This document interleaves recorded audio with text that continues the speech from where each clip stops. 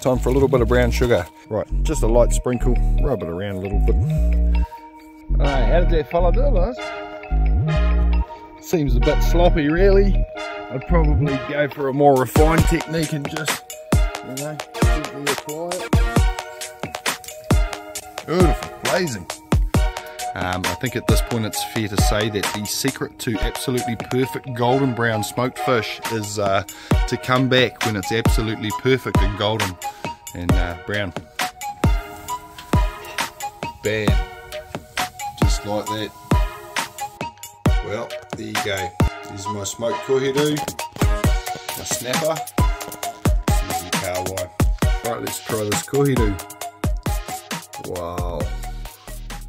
Juicy.